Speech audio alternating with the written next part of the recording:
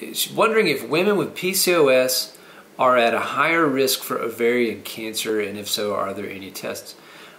There's not any evidence that I'm aware of that PCOS puts you at any increased risk for ovarian cancer. Ovarian cancer risk factors primarily have to do with family history. So family history of breast or ovarian cancer is the #1 risk, and that comes through that primarily through that BRCA gene.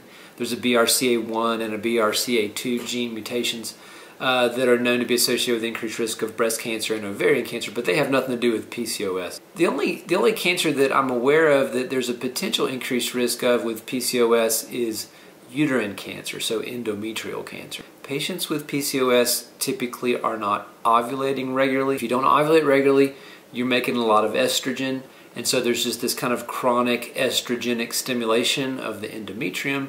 The endometrium thickens up, and that can lead to what we call hyperplasia, which is potentially precancerous. The main thing you do to reduce that risk, get some progesterone. So either through ovulation you're going to make progesterone, or through extrinsic progesterone, so either birth control pills or just progesterone tablets. So in terms of if you have a genetic tendency for ovarian cancer with one of those breast cancer genes I was mentioning, birth control pills are the #1 thing you can do to reduce your risk until you've completed childbearing.